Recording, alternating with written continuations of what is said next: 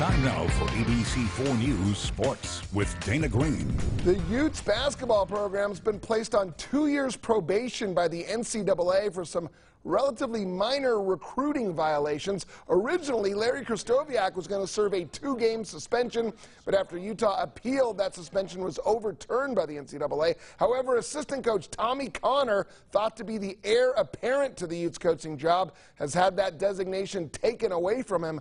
Connor actually already served a 1-week suspension for the violation last year. This is believed to be centered around sophomore Booth Gotch. The Utes exceeded their number of recruiting visits allowed with him. The basketball program was also fined $5,000. Kristoviak called the violations inadvertent and unintentional.